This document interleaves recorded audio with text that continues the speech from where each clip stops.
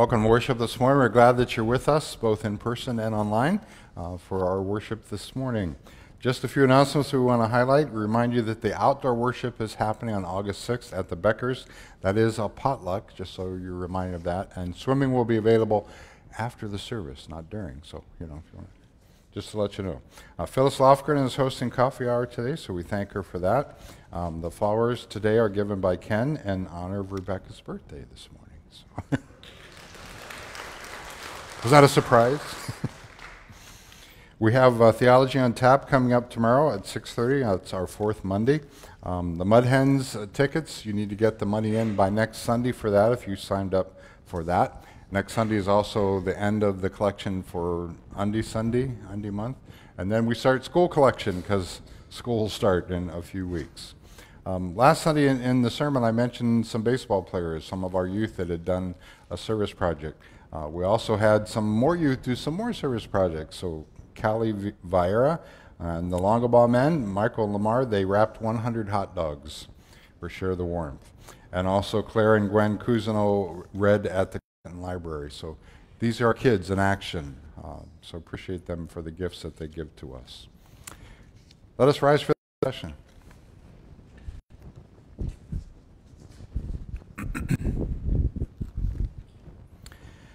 Blessed be the Holy Trinity, one God, who greets us in this and every season, whose word never fails, whose promise is sure.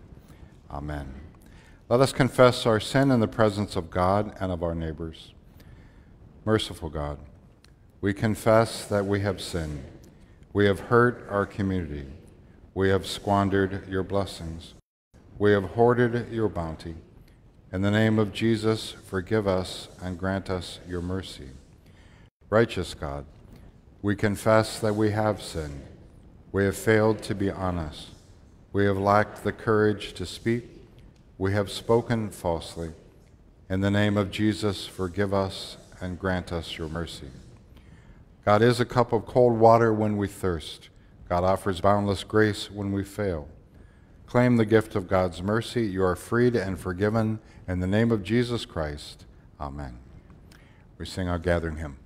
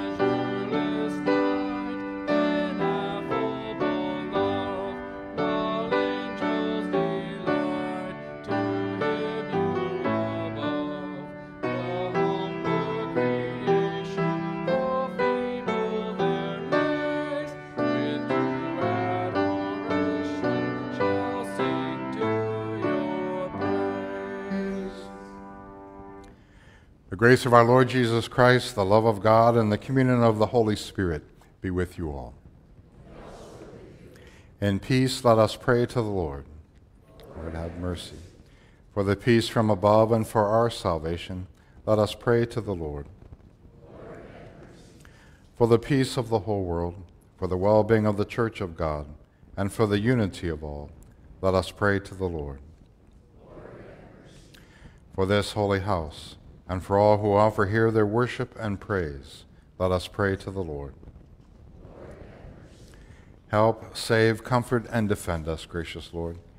Amen and amen. Let us pray. Faithful God, most merciful Judge, you care for your children with firmness and compassion. By your Spirit, nurture us who live in your kingdom, that we may be rooted in the way of your Son, Jesus Christ, our Savior and Lord. Amen.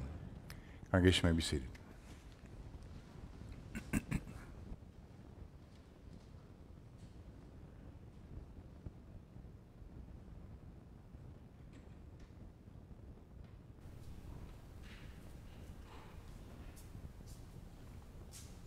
Good morning. The first reading today is out of the book of Isaiah. The preface: There are no other gods besides God. The word of the Lord does not fail to come to pass. We can trust in God, through whom Israel and we are redeemed. Beginning in the 4th chapter, verse 6. Thus says the Lord, the King of Israel, and his Redeemer, the Lord of hosts, I am the first, and I am the last. Besides me, there is no God. Who is like me? Let them proclaim it. Let them declare and set it forth before me.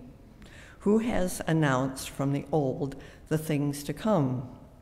Let them tell us what is yet to be. Do not fear or be afraid. Have I not told you from the old and declared it? You are my witnesses. Is there any God besides me? There is no other rock. I know not one. The word of the Lord. The psalm today is Psalm 86. We will read responsively. Teach me your way, O Lord, and I will walk in your truth. Give me an undivided heart to revere your name. I will thank you, O Lord my God, with all my heart, in the glory of your name forever. For great is your love toward me, and have delivered me from the pit of death. The arrogant rise up against me, the band of people seizes me. They have not set you before their eyes. But you, O Lord, are gracious and full of compassion, slow to anger, and full of kindness and truth. Turn to me and have mercy on me. Give your strength to your servant, and save the child of your handmaid. Show me a sign of your favor, so that those who hate me may see it and be put to shame. Because of you, Lord, have helped me and comforted me. The second reading today out of the book of Romans, the preface. For Paul, true spirituality means we experience the reality of the Spirit, which enables us to pray as God's children, keeps us in solidarity with creation, and gives us unseen hope that God will liberate us and creation from the bondage of sin and decay. Beginning at chapter 8, verse 12. So then, brothers and sisters, we are debtors, not to the flesh, to live according to the flesh. For if you live according to the flesh, you will die. But if by the Spirit you put to death the deeds of the body, you will live. For all who are led by the Spirit of God are children of God. For you did not receive a spirit of slavery to fall back into fear, but you have received a spirit of adoption. When we cry, Abba, Father, it is that very Spirit bearing witness to our spirit that we are children of God. and if children, then heirs, heirs of God and joint heirs with Christ, if, in fact, we suffer with him, so that we may also be glorified with him. I consider that the sufferings of this present time are not worth comparing with the glory about to be revealed to us. For the creation waits with eager longing for the revealing of the children of God. For the creation was subjected to futility, not of its own will, but by the will of the one who subjected it, in hope that the creation itself will be set free from its bondage to decay and will obtain the freedom of the glory of the children of God. We know that the whole creation has been groaning in labor pains until now, and not only the creation, but we ourselves, who have the first fruits of the Spirit, groan inwardly while we wait for adoption, the redemption of our bodies. For in hope we are saved. Now hope that is seen is not hope, for who hopes for what is seen? But if we hope for what we do not see, we wait for it with patience. The word of the Lord. Thanks be to God.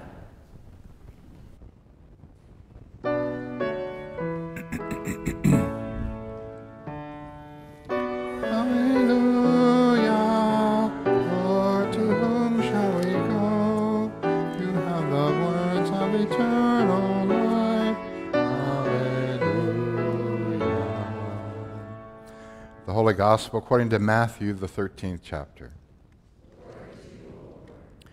Jesus put before the crowds another parable. The kingdom of heaven may be compared to someone who sowed good seed in his field. But while everybody was asleep, an enemy came and sowed weeds among the wheat and then went away. So when the plants came up and bore grain, then the weeds appeared as well. And the slaves of the householder came and said to him, Master, did you not sow good seed in your field? Where then did these weeds come from? He answered, An enemy has done this. The slave said to him, Then do you want us to go and gather them? But he replied, No, for in gathering the weeds you would uproot the wheat along with them. Let both of them grow together until the harvest. And at the harvest time I will tell the reapers, Collect the weeds first and bind them in bundles to be burned, but gather the wheat into my barn. Then he left the crowds and went into the house. And his disciples approached him, saying, Explain to us the parable of the weeds of the field. He answered, The one who sows the good seed is the Son of Man. The field is the world, and the good seed are the children of the kingdom. The weeds are the children of the evil one. And the enemy who sowed them is the devil. The harvest is the end of the age, and the reapers are angels. Just as the weeds are collected and burned up with the fire, so will it be at the end of the age. The Son of Man will send his angels, and they will collect out of his kingdom all causes of sin and all evildoers, and they will throw them into the furnace of fire, where there will be weeping and gnashing of teeth. Then the righteous will shine like the sun in the kingdom of their Father. Let anyone with ears listen. The gospel of the Lord. Congregation may be seated. I know we don't have children this morning, at least any that want to come up, but how many of you are savers? Savers. The wives are going, and the husbands are going, oh. I'm a saver. I have a pair of needle nose pliers that has that coating on it. The coating's almost gone, but they fit my hand perfectly. And that's the tool I grab to, fix pretty much anything, those needle nose pliers. They should be thrown away. They should be replaced, but I'm saving them because I like them and I'm comfortable with them, so I'm saving them. We get into this habit of we want to throw things away. We're a throwaway society, I guess, and that comes down to people as well. We want to dismiss people. We want to just toss them if they don't measure up to our standards, right? But we're not the ones that get to make that call. God makes that call. God is the one that decides, and we leave that in God's hands, which I'll talk about in the sermon momentarily. Let's pray. We thank you, Lord, that you are a God of grace and compassion, a God who's slow to anger and abounding in steadfast love. Help us to commit others to you and not to our judgment, because you are the one who decides. And it is in your name that we pray. Amen.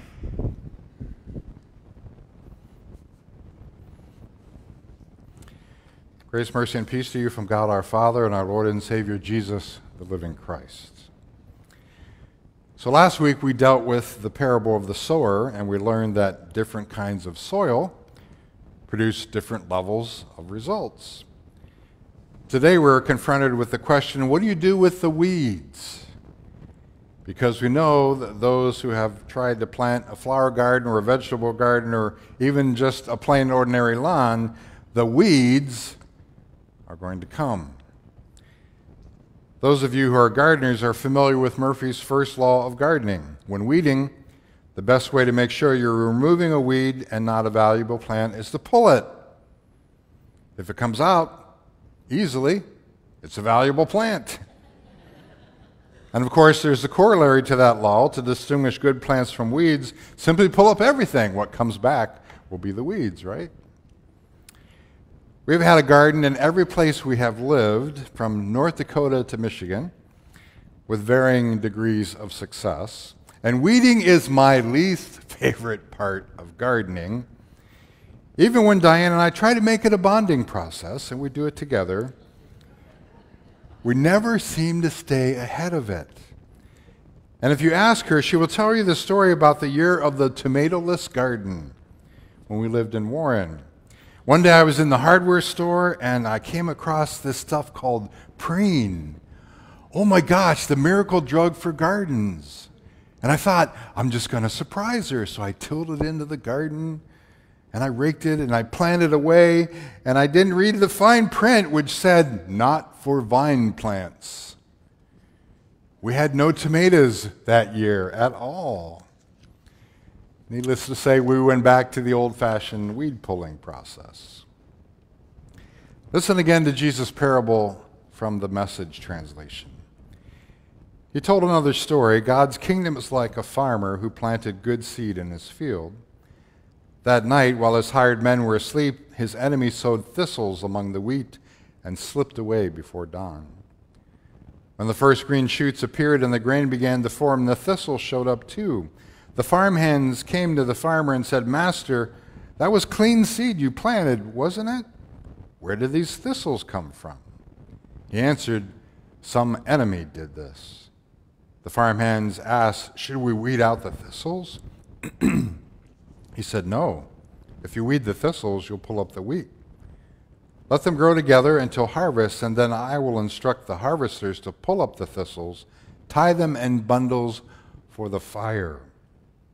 Then gather the wheat and put it in the barn. If you take Jesus literally, this is a very scary parable. The weeds are going to be thrown in the fire and burned up.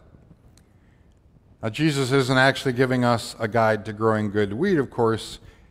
He's talking about human behavior. But one thing is for sure, in this scenario, you do not want to be a weed. It's like a funny story I heard from a Roman Catholic friend of mine. In the Roman Catholic Church, 7 is traditionally the age of reason. And when children reach 7, they are expected to attend Mass and go to confession. Why? Because at 7, they're accountable for their sins.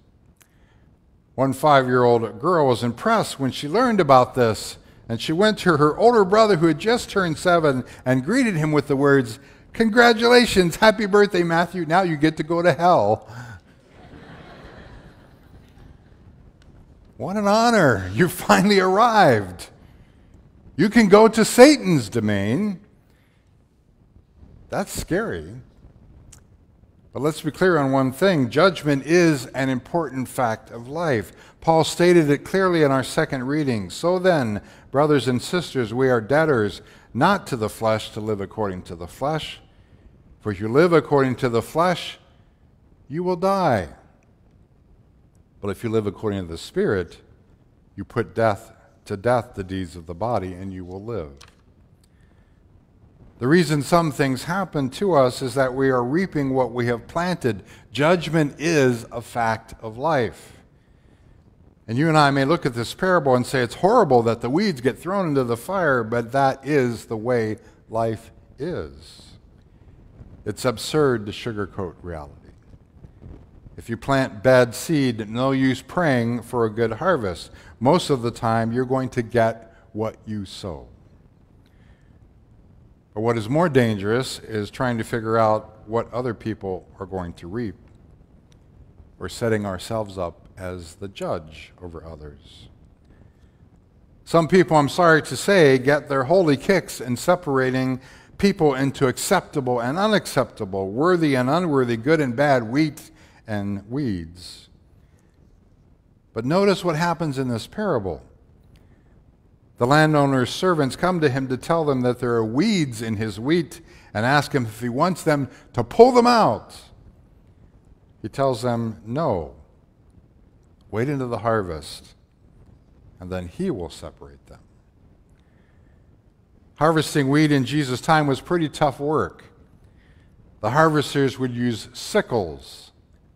Everybody know what a sickle is? It's this big handle with a blade on it, and you'd go back and forth, and it was hard, dirty, tough work. We're told that the weeds in Jesus' parable were a poisonous variety called bearded darnel. In the early stages of growth, it would almost look exactly like the wheat. It was impossible to distinguish them. Later, when it was possible to tell them apart, it was too late. The roots of the wheat and the darnel were intertwined, so you could not pull them up without tearing out the other. So Jesus said, the landowner was wise, and he said to them, no, let them grow together until the harvest. So the harvesters were not allowed to separate the wheat from the weeds. So what does this mean for us? Or like the disciples said to Jesus, tell us what this means.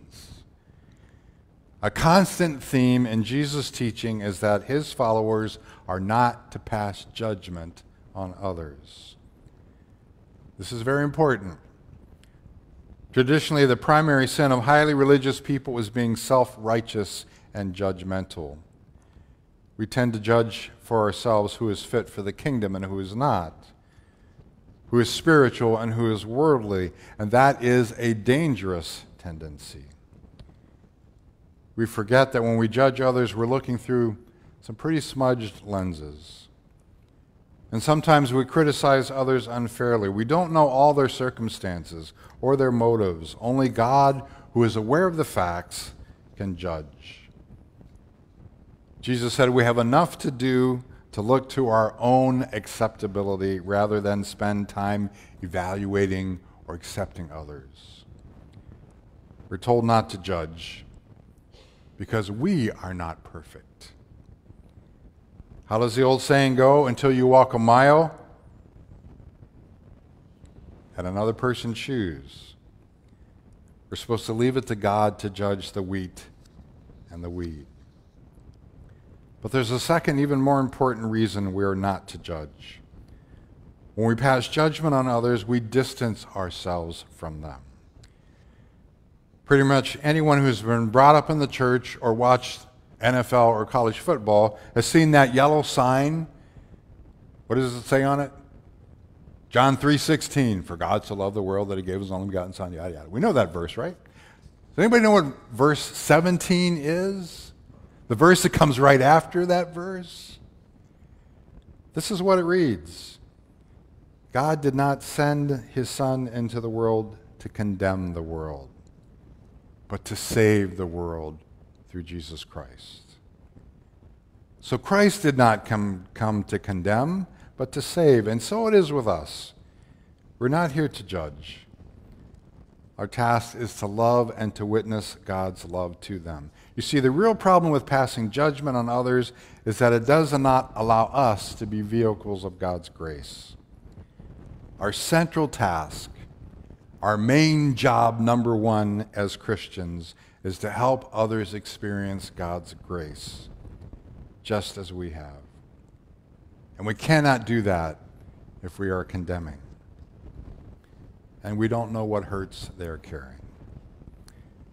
So the teaching of this parable is clear.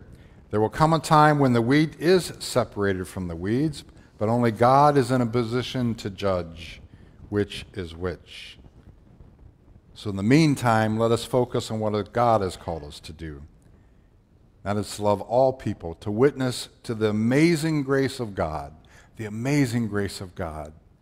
shown to us in Jesus. Amen.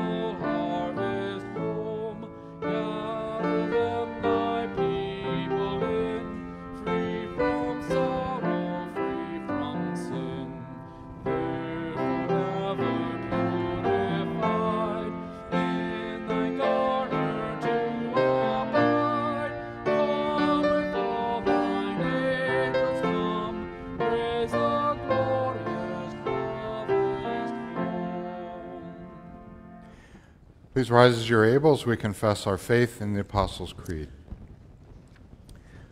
I believe in God, the Father Almighty, creator of heaven and earth. I believe in Jesus Christ, God's only Son, our Lord, who was conceived by the Holy Spirit, born of the Virgin Mary, suffered under Pontius Pilate, was crucified, died, and was buried. He descended to the dead. On the third day he rose again. He ascended into heaven.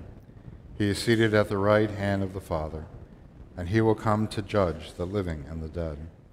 I believe in the Holy Spirit, the Holy Catholic Church, the communion of saints, the forgiveness of sins, the resurrection of the body, and the life everlasting. Amen. Confident that God receives our joys and concerns, let us offer our prayers for the Church, those in need, and all of creation. O God, you call your church to announce the gospel of reconciliation and truth, both near and far. Guide your church as it seeks your wisdom and shares it, trusting your Spirit, bearing witness among us. Hear us, O God. You brought forth all creation and called it good. Direct policymakers to protect lands and seas, bring rain to sun-parched fields, and protect areas impacted by natural disasters. Hear us, O God. You desire peace among nations and peoples. Guard our neighborhoods from hatred. Watch over police officers and firefighters, and teach us to advocate for those who live in fear. Hear us, O God. You are gracious and merciful, comforting those who suffer in any affliction, especially Rick and Judy, Owen, Debbie, Brian, Martha, Bob, Audrey, Nan, Tim, and Jim, Donna, Juliana, David, Rain, Van, Mark, Hillary, Reagan, Nancy, Sherry, Martin, Minerva, Pastor Sarah, Pastor Hank, River Raisin retired pastors Rick Webb, Tim Lentner, Rich Rentner, Al Nelson, Emily Frank, Frank Payne, Gary Leaking, and Synod storyteller Pastor Sarah Mayer Flat. Our confirmation class, Carson and Juliet, the people of Ukraine and those in Turkey and Syria impacted by earthquakes, and those who have sustained tornado damage. Sustain your people living with HIV/AIDS. Provide shelter for all who are unhoused, and release any who are unjustly imprisoned. Hear us, O God. You name each of us as your children. Guide our hospitality ministry to welcome all, our education ministry to equip all for faithful living, and our social ministry to enact the gospel in our community and the world. Hear us, O God. You send faithful people to proclaim freedom from bondage and to renew your church. Encourage us by the witness of the faithful departed, so that we may live into that same hope. Hear us, O God. Into your hands, O God, we commend all for whom we pray, trusting in your mercy, through Jesus Christ, our Savior and Lord. Amen. The peace of the Lord be with you. Please share a sign of the peace.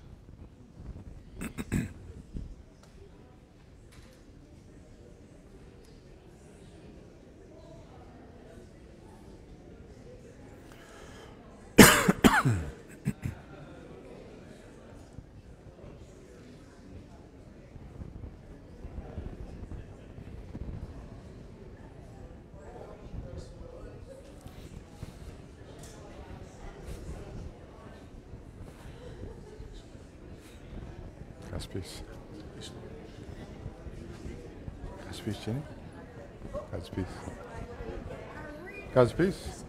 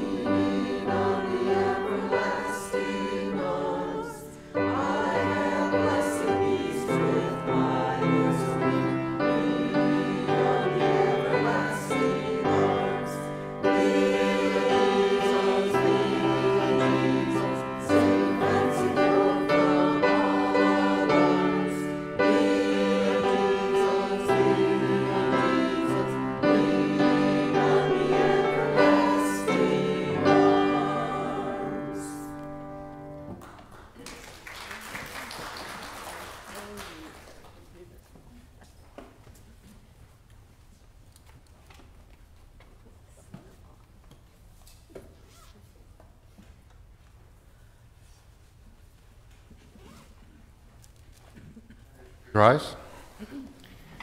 The Lord be with you. And also with you. Lift up your hearts. We lift them to the Lord. Let us give thanks to the Lord our God. It is right to give our thanks and praise. It is indeed right, our duty and our joy, that we should at all times and in all places give thanks and praise to you, Almighty and merciful God, through our Savior Jesus Christ, who on this day overcame death and the grave, and by his glorious resurrection opened to us the way of everlasting life. And so with all the choirs of angels, with the church on earth and the hosts of heaven, we praise your name and join their unending hymn.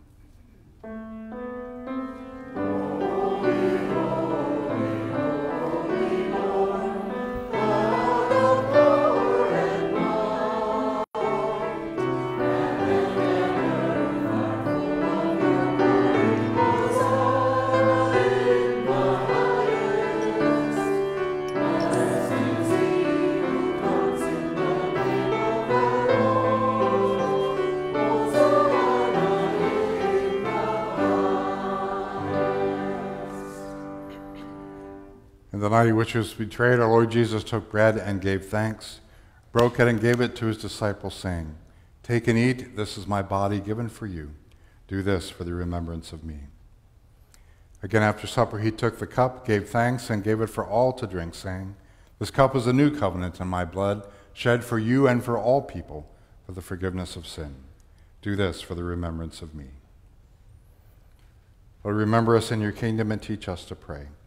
Our Father, who art in heaven, hallowed be thy name. Thy kingdom come, thy will be done, on earth as it is in heaven. Give us this day our daily bread, and forgive us our trespasses, as we forgive those who trespass against us. Lead us not to temptation, but deliver us from evil. For thine is the kingdom, and the power, and the glory, forever and ever. Amen. We feast on God's meal of love for us together. You may be seated.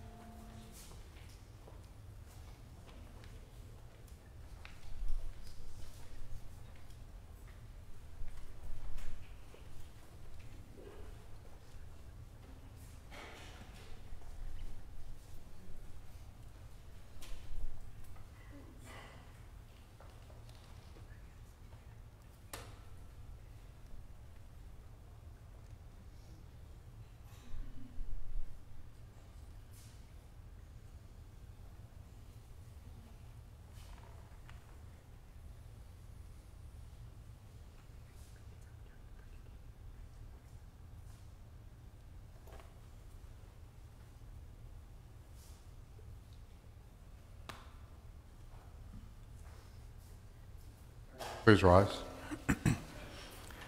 Let us pray. We thank you, generous God, for the refreshment we have received at your banquet table. Send us now to spread your generosity into all the world through the one who is our dearest treasure, Jesus Christ, our Savior and Lord. Amen. And may the God who calls across the cosmos and speaks in the smallest seed bless, keep, and sustain you now and to the end of the age. Amen.